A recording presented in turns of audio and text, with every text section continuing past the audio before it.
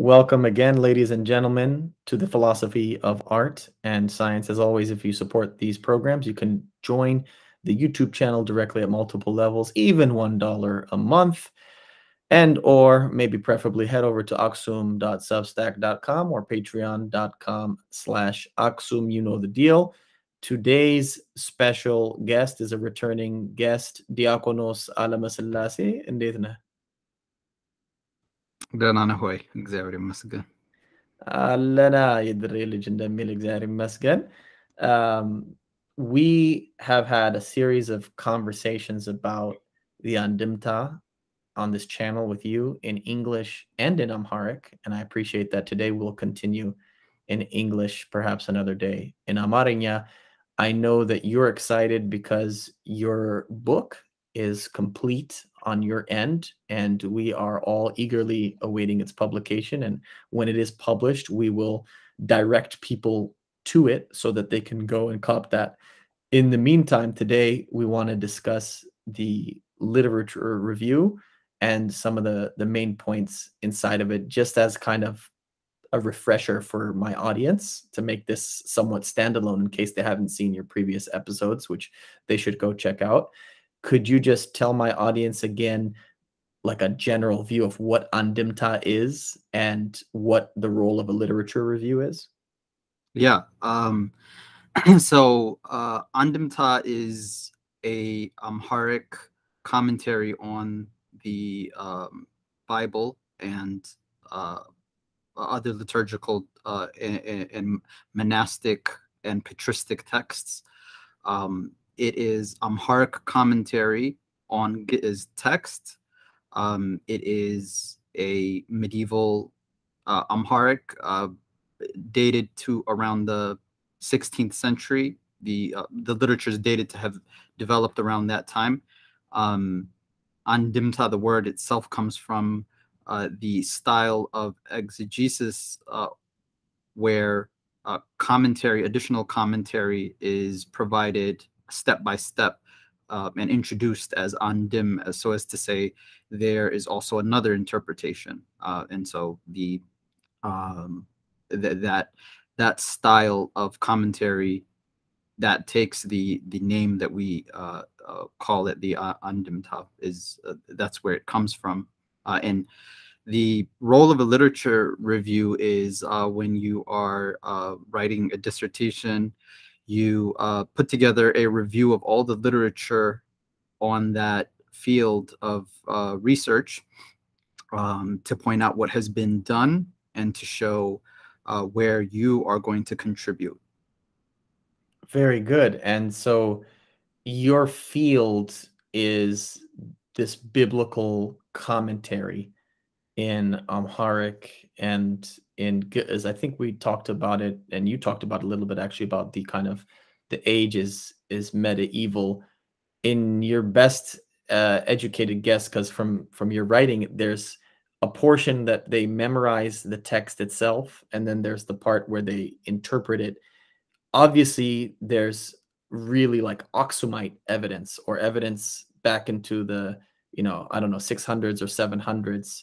I think at least the 600s, as far back as the 600s, of just retention of the biblical texts, things like the gospel, the Garima gospels, things like the Proverbs and various psalters.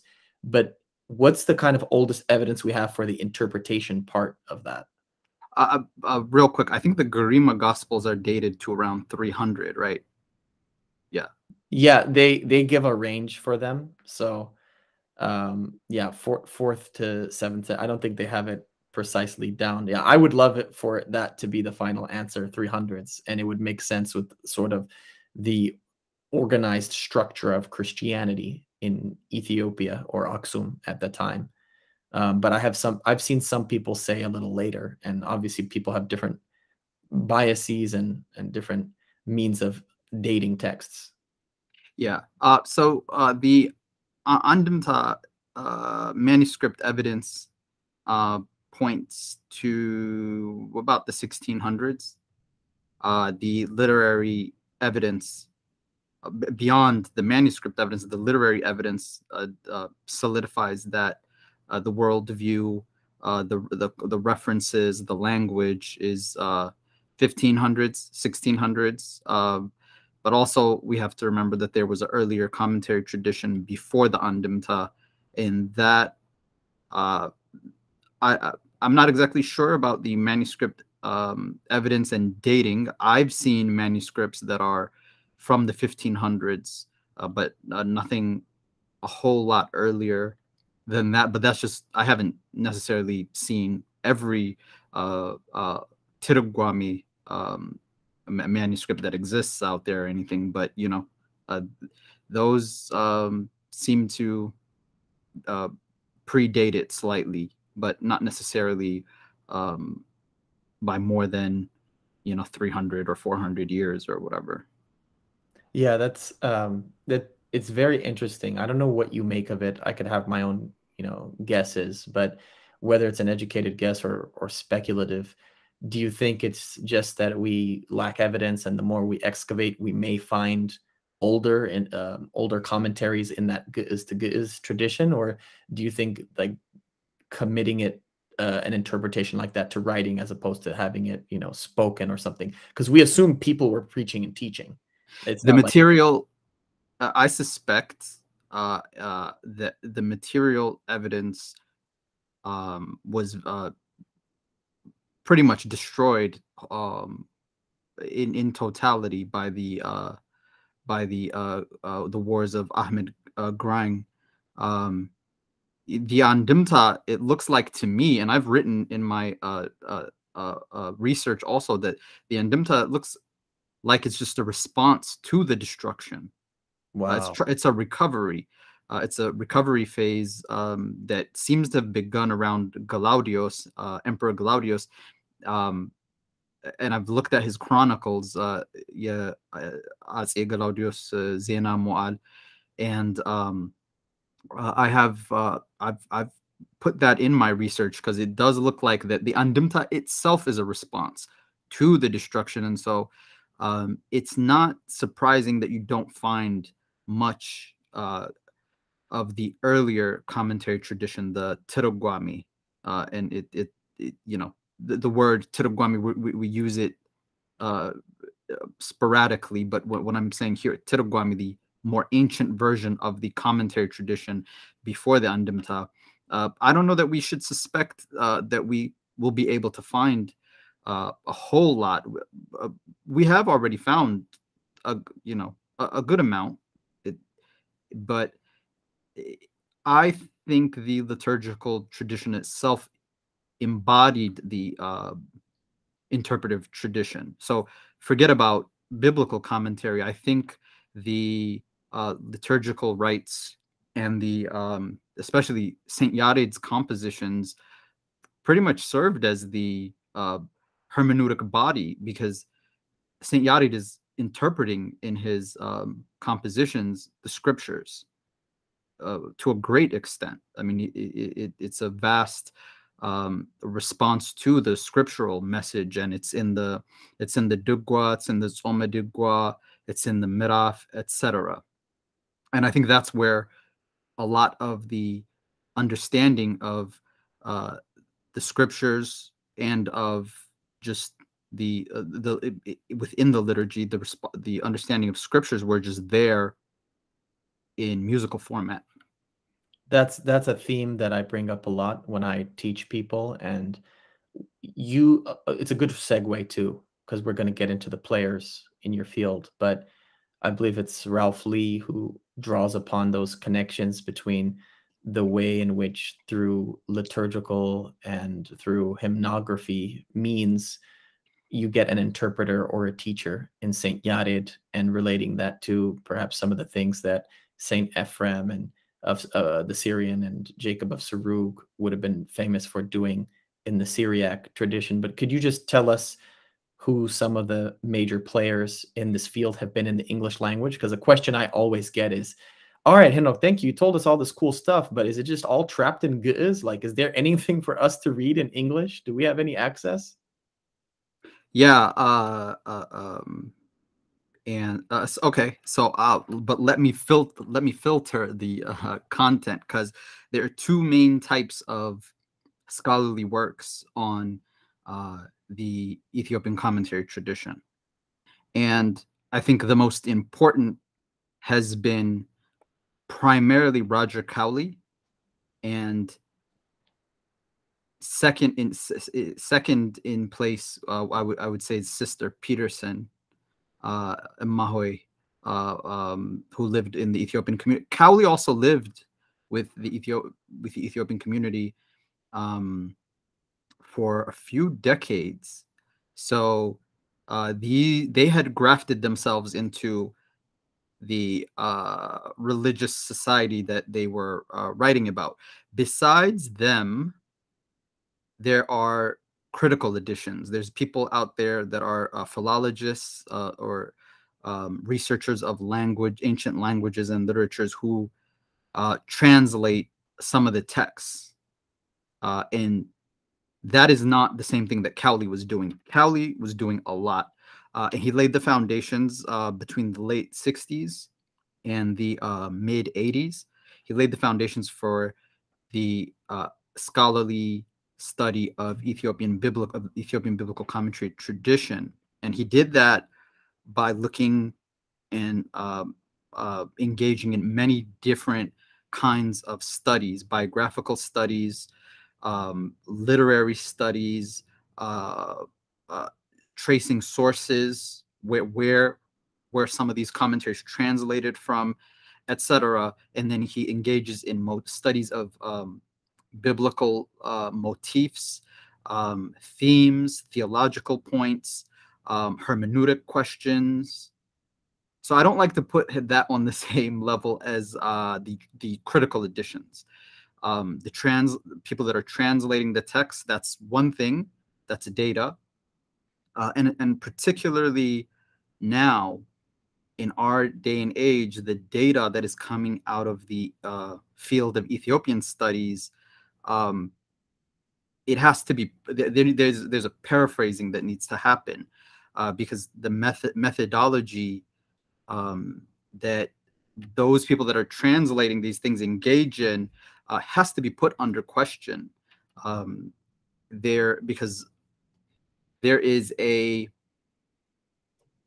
I don't like to put the data on the same scale as the engaging in the theological and literary work of the texts, and primarily because, not just because the data is just data, it's not put together, it's not synthesized, there's no rumination that really occurs, there's no contribution to the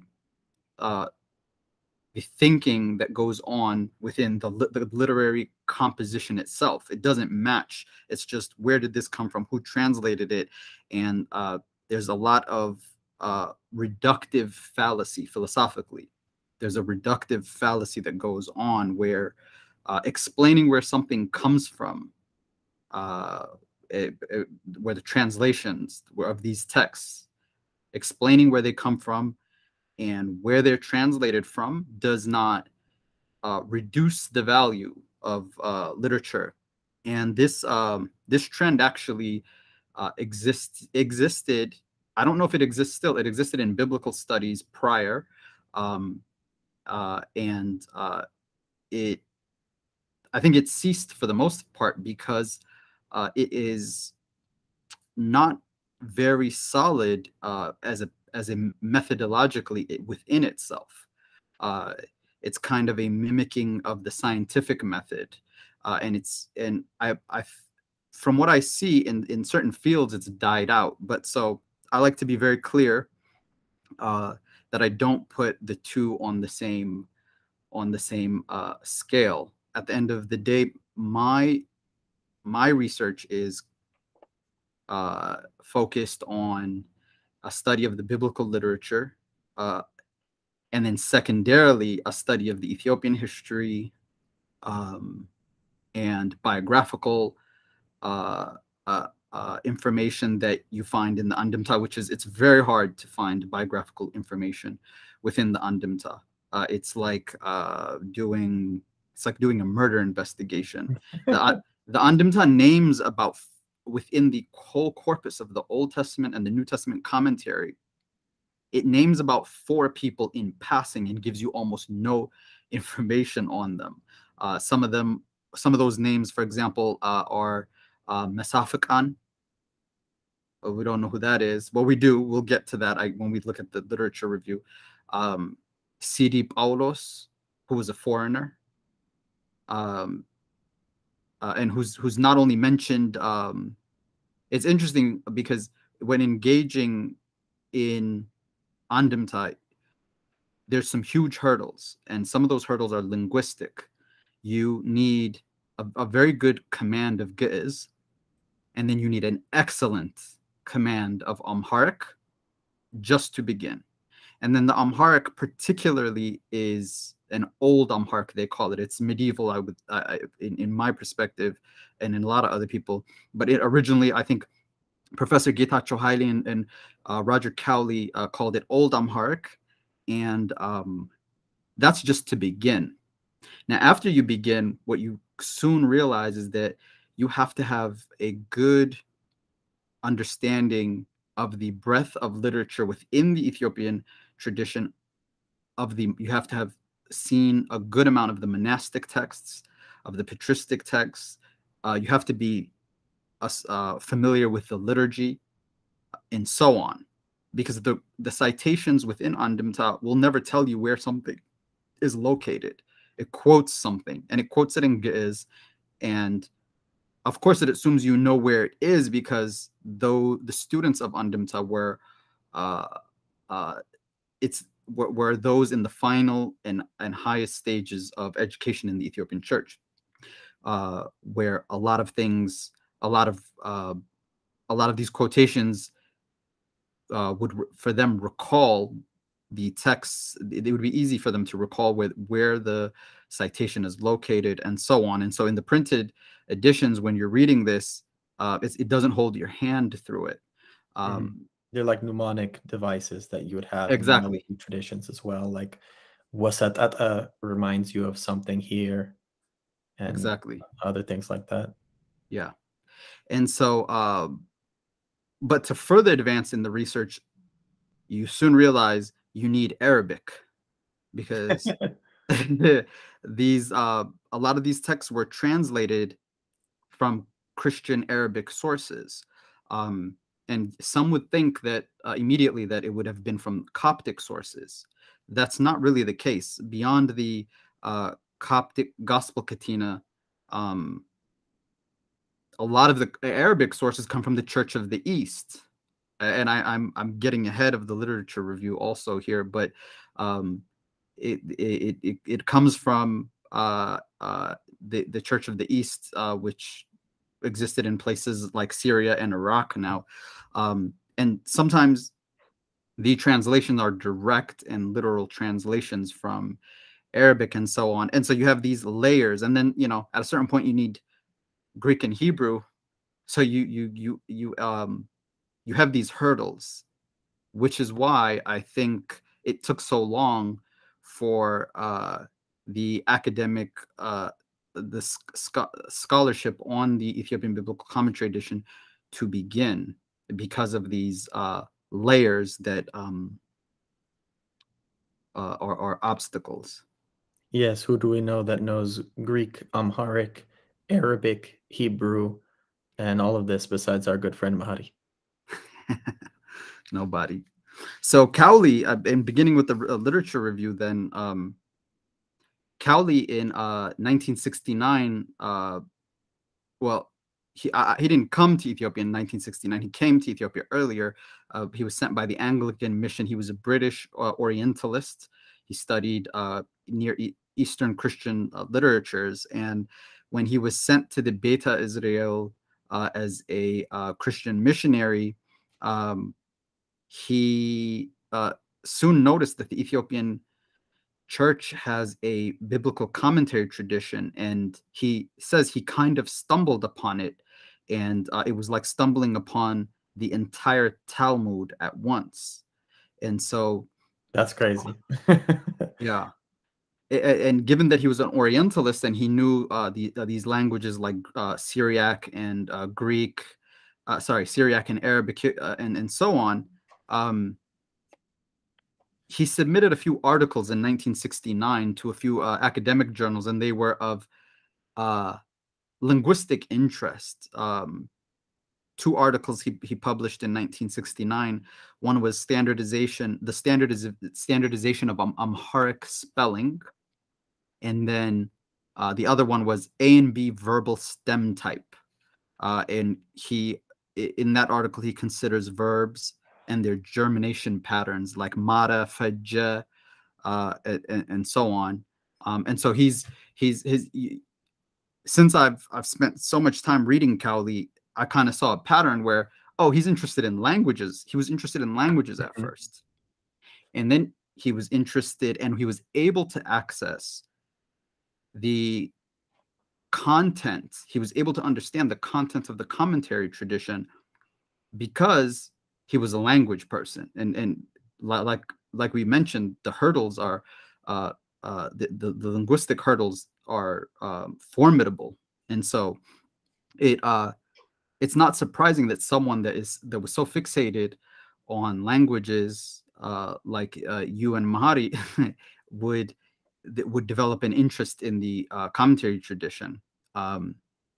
He went from a linguistic concern in about 1971 to a biblical. You see this pattern where he's interested in biblical studies, and he said somewhere that he made sure that before teaching about the Bible to Ethiopians, he made sure to understand the native biblical scholarship. And so he a few times there are accounts where Cowley is living among the Gubayat of Masafabit, the schools of biblical interpretation. He's living among the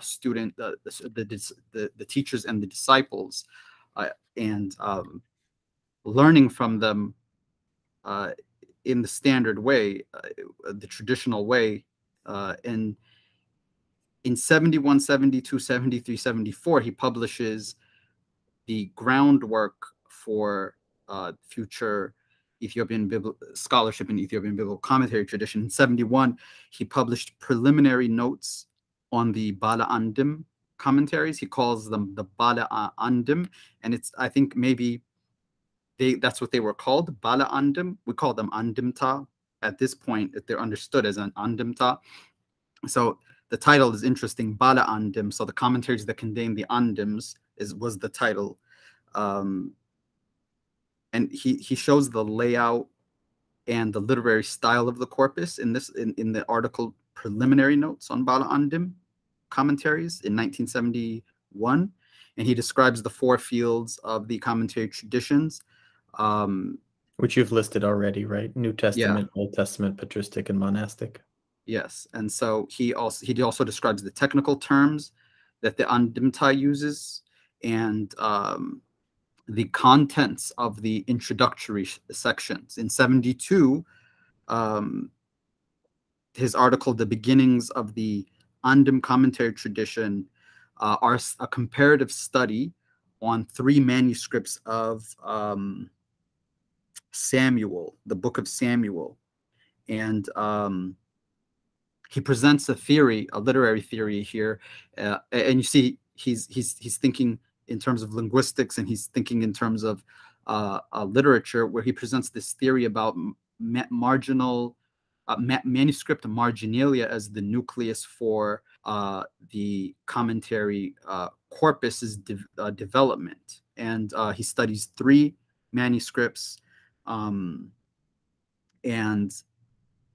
in 73, his article in 1973, it was a study of Ge'ez manuscripts in the Tigray province. So he was in Gondar, and then he then publishes an article about manuscripts in the Tigray province. And I think that his interest in that developed out of the previous article, the one I just mentioned in 72, because those manuscripts that he's studying, if you look at them, they are all 3 of them are from the Tigray province, and he's tracing the development, those, when they write critical editions, the diagrams they make of manuscripts and sources. He's doing that. He's doing a source study, and he's tracing the manuscripts in Tigray from against the crystallized tradition that's found in Gondar. And then in 73 also. And a brief note there, important for the audience to understand, because there's a lot of politics associated with whenever you mention the provinces now. As far as I can see, there is no such thing as a Tigrinya commentary series, or at least no evidence of it. And I'm imagining these commentaries you're finding are in Amharic and in Ge'ez? Yes. The reason the commentary is in Amharic is because the emperors of the Gondarian emperors, after the destruction caused by Ahmed Graing, they had summoned the scholars of Ethiopia to Gondar in order to kind of recover from the destruction. And it's because the language of that place and time was Amharic, and so it's not necessarily just the contribution of one ethnic group or whatever, but it was just the language of that place and time, and so everyone came together and contributed in the church language, which was Ge'ez, and the language of the state, which was Amharic, and it was a collaborative effort from peoples of all over. It has nothing to do with ethnic groups or anything like that. Yeah, and the point I was making was, for example, we have the same alphabet in use with very few, slight variations across Ge'ez, Amharic, and Tigrinya. But as far as I can tell, and from whatever I've read from you, there wasn't, like, for example, when they were called to the capital at Gondar, there wasn't such thing as a separate Tigrinya commentary tradition that they then translated into Amharic in order to present for the Gondarian kingdom. As far as I could tell, all of the manuscript evidence, as you said, whatever their ethnic background, whatever their provincial background, seems to be in Ge'ez and in Amharic. Well, before that, it was just in Ge'ez. Mm-hmm. Before that, it was just Ge'ez, but you can tell the influence of the language of the writer. There could be a Tigrinya influence on the Ge'ez, or there can be an Amharic influence on the Ge'ez.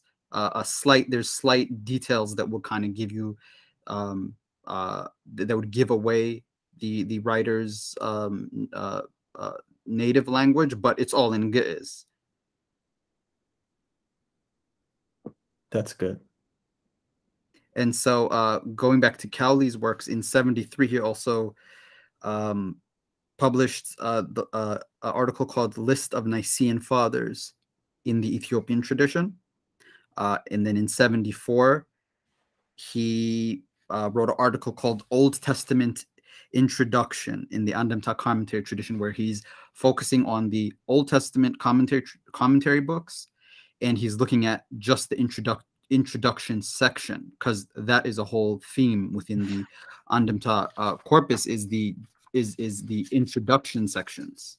And then in that study, he provides an English translation of what he calls the Ancient Teachings of Ethiopia, which was written by Lik Sultanat Habta Mariam, or Abuna Melkas Edik, and which describes the traditional account of the Andamta's development, and it includes also a long trident of Memheran and their successors. In 77, he publishes the New Testament analog to that, so a study on the introductory section of the New Testament commentary corpus. And he's doing all of them, or just like a sampler of a few here and a few there? I don't remember. Yeah, because I know Sister Peterson, who you mentioned earlier. I first thought it would be every psalm, but it seems to be a selection of about 12 that she chose, and I'm not sure about the particular order, and I know Professor Taddessa Tamrat has written about that as well.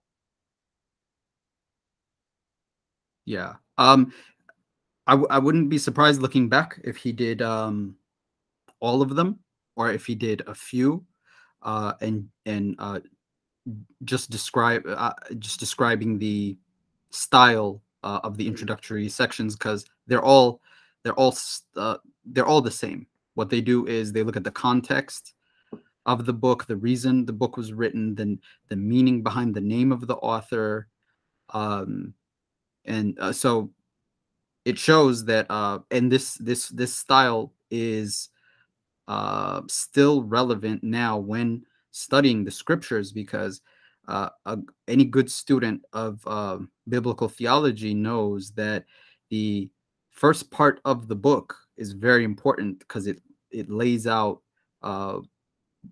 the context and the direction of the rest of the book, and that's especially the case in the Old Testament, even in the New Testament, but especially you see it in the Old Testament, that if you understand what the first part of the book, the intro, or the first chapter is getting at, you have an idea of what the overarching idea of the book is. So in 77, he publishes New Testament introduction in the Andimta commentary tradition. So we just went over that. And so in 77, again, he comes back to a linguistic interest. He publishes an article called Additional Sources of the Copula TT in Old Amharic. I didn't read that article. I figure it's about the Che. So additional sources on that. And then in the early 80s, he starts considering biographical concerns, because he notices that the corpus names a few people and then just gives you nothing more. Some crumbs. Yeah. So he publishes an article called Memhir Esdros and His Interpretations, and he hypothesizes that the textual traditions change in the 1800s, around the 1800s, because of the work of a few gifted memheran. And this is very interesting, because when I read his theory on that, it really it seemed like a solid framework. And you see that like in the example of Memher Kufle Georgis, Memher Kidanwald Kufle, Memher Esdros, Memher Walde Ab, you have between the 1700s and the late 1600s and like the 1900s, you have some of these memharan that stand out completely. And to simplify the matter, I would put them in a very small category, opposed to the other large category of scholars that memorize the corpus and they're done. You know what I mean? Like, which is the common pattern. They learn from the scholars, they memorize what they have to memorize, they teach, and the tradition keeps going. But then these small, gifted scholars, they do things that are radical. For example, we've talked about Memher Esteros on the previous installation of this program, where he seems to have, he is the one that revolutionized the commentary tradition into what is now called the lower house commentary, the Tachbit. And it's interesting because his inclinations are seen within the literature itself methodologically, like it's there. And it's completely different from the Libet commentary, which finally, in the 1800s, disappeared because of the dervishes. It was already on the decline, but because of I think the final blow was the killing of one of the remaining Laibate scholars and his disciples during the dervish skirmish in the Gondar capital. So moving on. And as a refresher before you move on, the touch bit that survived is it's known for being briefer than the live bit? That's the big thing that I recall. More refined. I wouldn't say briefer. More refined. Okay. More refined, more stylized, and critical of the biblical text itself, which is the main thesis of my work. It's showing that the Tachbeit commentary tradition is a text critical commentary tradition, which edited the text of scripture against more ancient manuscripts. The Laibate did not do that, and wow. it's known. Its main difference, beyond being more verbose and less refined, is that it was not text critical of the text. And I think we owe this completely to Memher Esdros, which was, again, if we think of the two categories, he's one of the gifted Memheran. Maybe we have maybe 5-6 names to that gifted group, and then you have everybody else that keeps the commentary tradition going. And he seems to have not argued with anyone or caused any ruckus, but he completely revolutionized the tradition, and he was of the view that the Giz texts of scripture were corrupted, and not corrupted in the sense that they're misleading, but that they need to be refined against more ancient manuscripts, because the Bible, until very recently, was not published by a printing press. It was the result of manuscript tradition, and so. And it was just a few months ago that our own synod finally did it in terms of the Giz Old Testament and New Testament. People always ask me, where's the English translation from the Giz? Look, bro, we didn't have the Giz translation of the Giz until literally just a few months ago. They published it together, Old and New Testament. Before that, I had to get, Samantu Behero Orit, like the first 8 books of the Bible, plus, Jubilees and Enoch, on the back of a camel from Asmara to Addis Ababa in Mercato. And that's because of the presence of the Italian fascists that were in Eritrea, and then the Catholic Church that came along with them. And they had a printing press, as you said, but, this is still a very new thing. Yeah. And even with that being the case, the refined text of the Bible is that text which we find among the Andamta scholars. That is the cleanest, most refined version. I also think it's good when you bring up Memher Esteros for people asking, how they should operate in the church. Let's say they're feeling some sense of isolation, some sense of being above their peers in some way. You have the one example of Alak Agabrahanna, who causes a ruckus, to use your language, and is known for that. And he has his own contributions. But you have Memher Esteros, who I think is less known by the general public, certainly, but maybe the scholars are familiar with him, but who's able to work in silence, which I think is generally more your approach, but ends up having this longer lasting impact. Our friend Professor Mahadi pointed out to me that there's a certain common phrase in Amharic, something about "don't argue with fools, just do your work." It's attributed to Memher Esdros, which makes sense because he didn't argue with fools, and he had a very a radical view when you look at the view of his peers, that the Bible is perfect and it's literal, etc. That was the view of his peers. Also, although the Leibniz scholars on record have say that, yeah, there's an issue with some parts of the text, but we just ignore that. They literally say that. But Mehmet Esdras doesn't ignore that. What he does is he goes to some place where there's a lot of Bible manuscripts, particularly the Tana region, and he spends the rest of his life editing the text against those, looking for more ancient versions, especially where the text doesn't make sense because of translators' errors.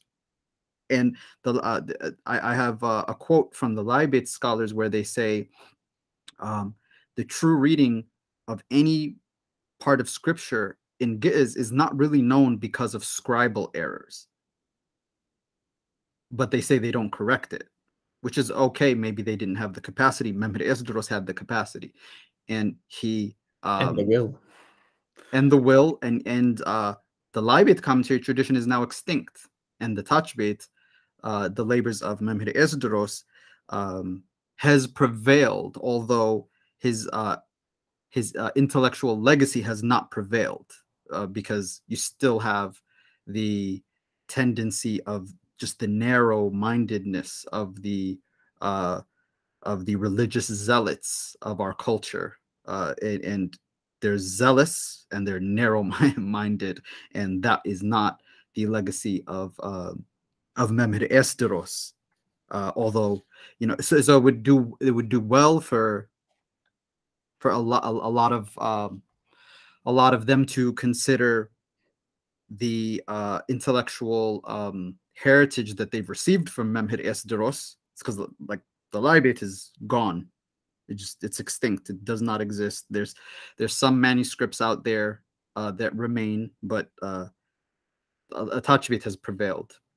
And so it's good to learn from your own history and do better, especially when you have that example sitting right in front of you. The whole corpus is text critical, and again, that is the main thesis of my research, and I show that. So we don't have to go into that too much in the literature review. So you were on the biographical information that Cowley began to look at. What's that? That you were looking at the biographical information such as this. I did. I look at the biographical information. I look at the Ethiopian lore. I look at the biblical literature. I look at the Cowley provided in his final work. We haven't gotten to it yet, but in his final work, Cowley provided 2 thematic studies from the Andimta on the theme of creation and on the theme of Christology. I studied the theme of suffering. And so in line with Cowley, I engaged in biographical studies, historical studies to a greater extent, and then just like Cowley, thematic studies. Mine was on suffering, and then I do some manuscript studies where I in the from the gospel I identify a source from the 400s, from the 5th century, in the Gospel Andimta commentary, and so on. So I try to continue exactly where Cowley left off, if that answers your question. It does. Yeah. No, that's good. That's good. So he covered that. We had those 4 fields that we said, right? Old Testament, New Testament, patristic, and monastic. Did he I heard you say a couple of the Old Testament stuff and then themes. Did he do any of the patristic and the monastic stuff, and or has anyone else? I have. I don't see anywhere where Cowley did a study on monastic stuff. So I took Cowley's theory of manuscript marginalia being the nucleus for the commentary corpus.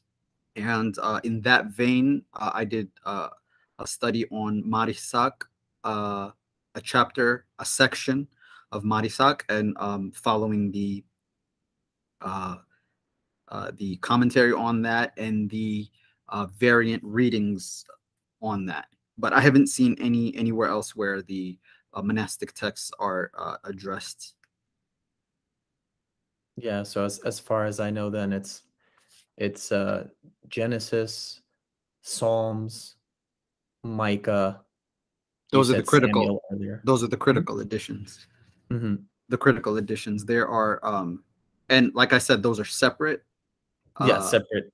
Separate. So The one it sounds like from what I'm hearing you do, because I made a little bit of a living as an interpreter as well.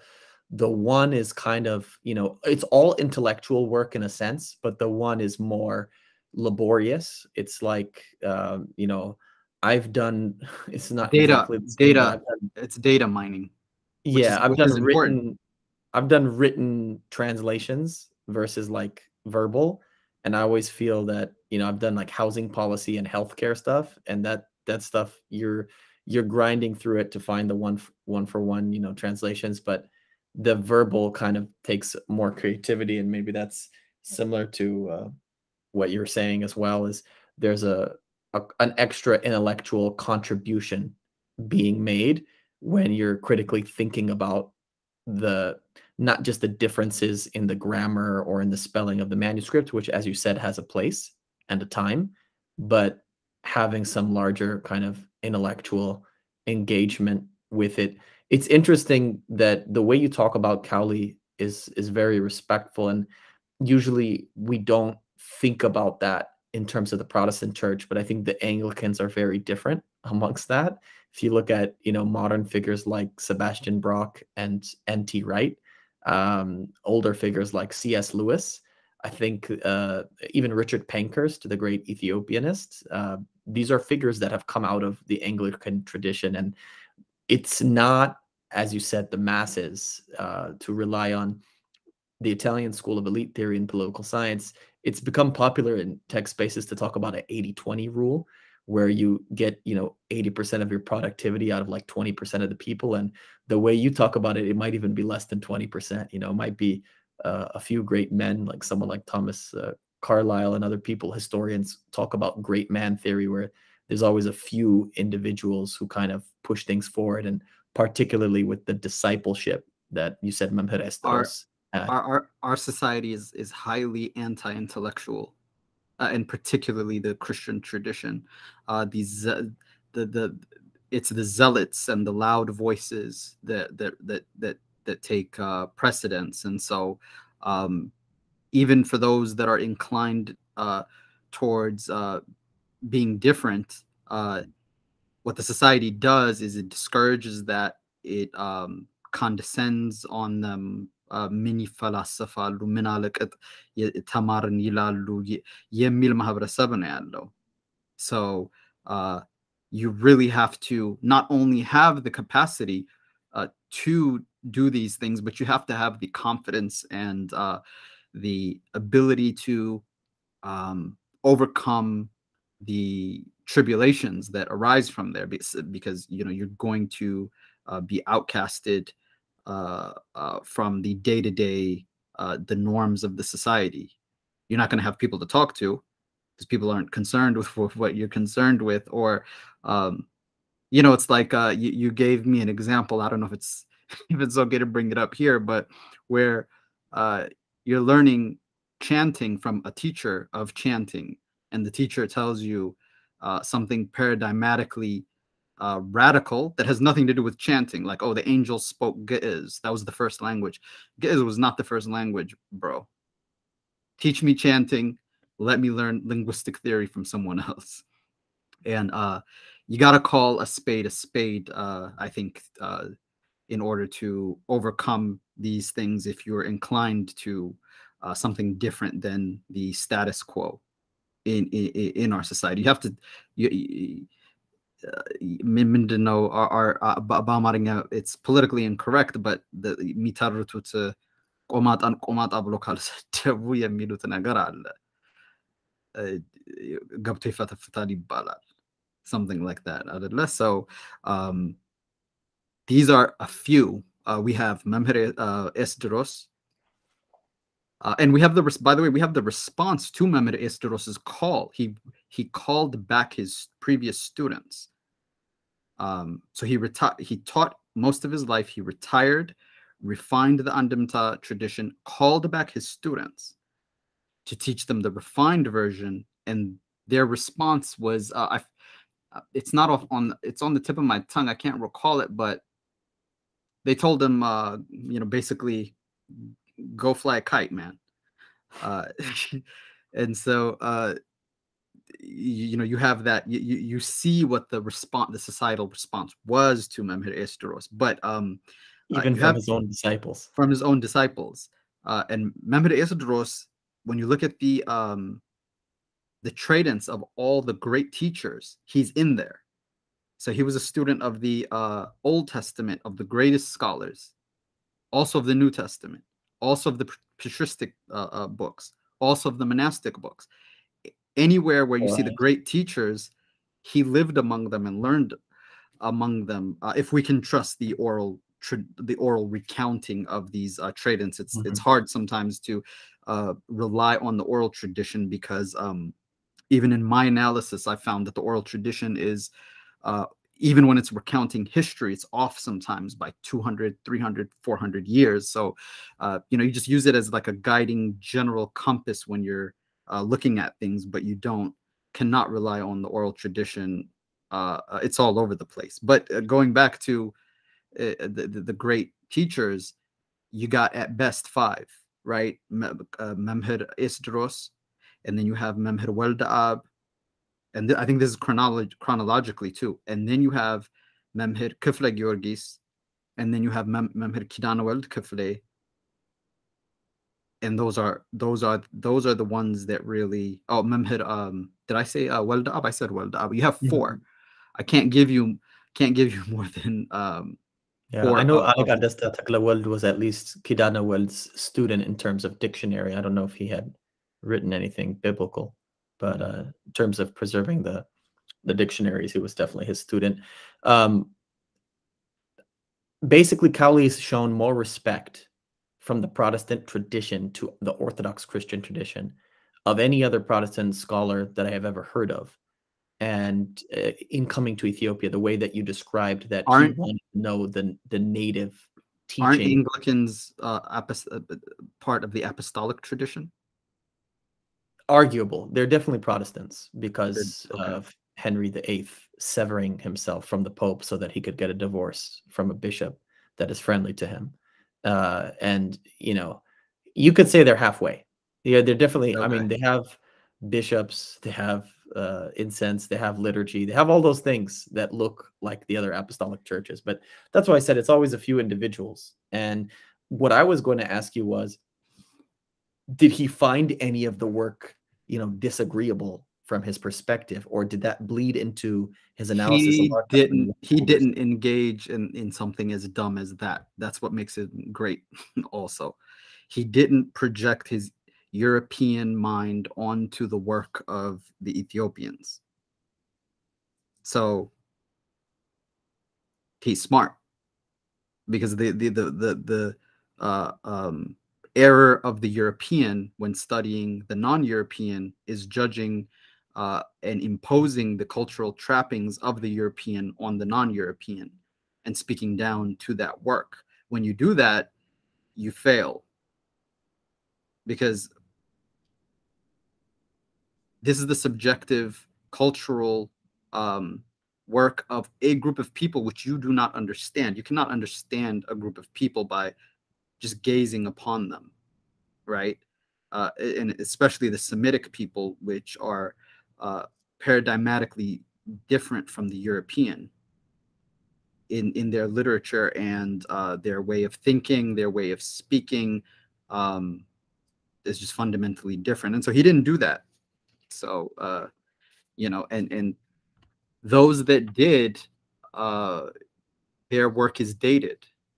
Like Sebastian Brock, his work was elevates the Syriac poetry and hermeneutics to where it should be. It's this beautiful Semitic poetry.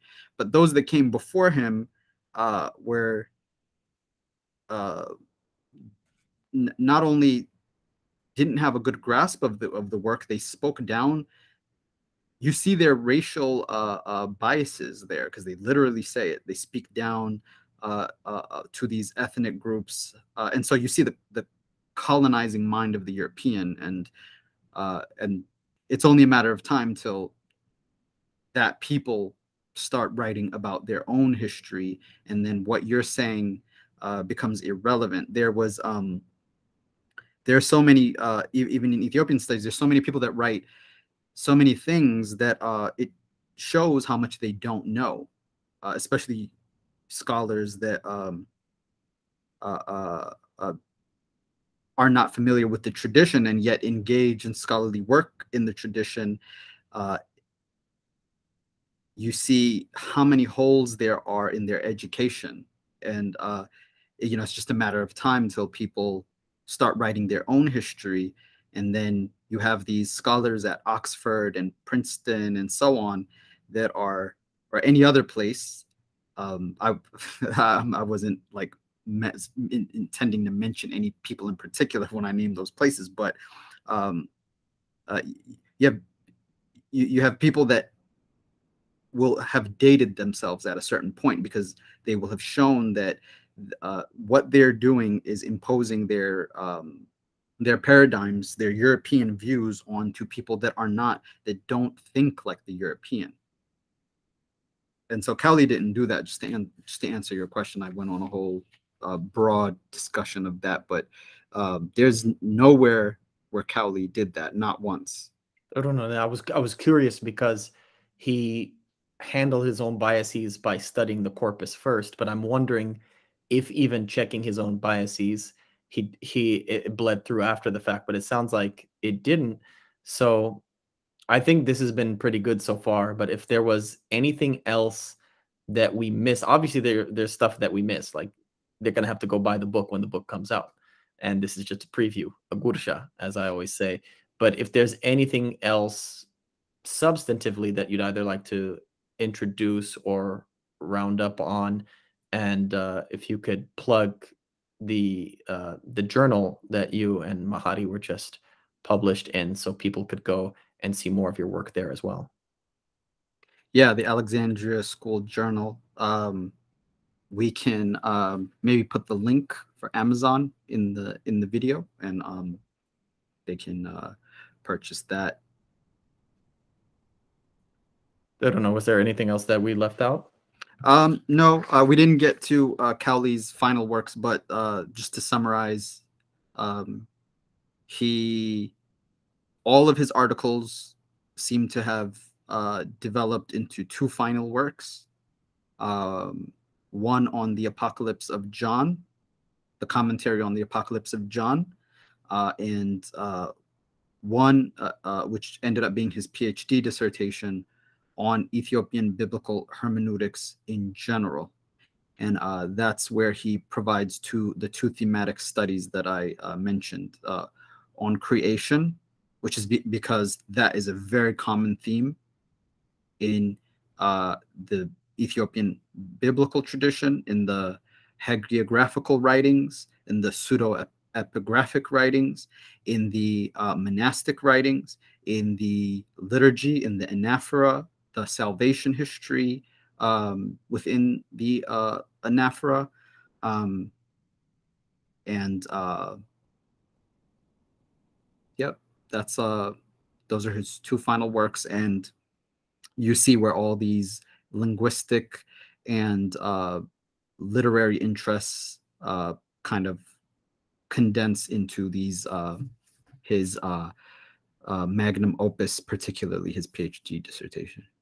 Thank you. I hope through solidarity we will unleash the spirit of creativity amongst whatever individuals are watching the show and are in our tradition, so that they could also become students of this tradition in a modern way, the way you have, and if they have the time and the energy to go back home and to live amongst those people and pick up the traditional to blend. I think the only way forward is a blending of the tradition as well as the, you know, the modern, the present, the future. So thank you again for coming on the show, and we look forward to your book being published. አመሰግናለሁ። ወደፊት ደግሞ ይቀጥላል። Thanks for having me.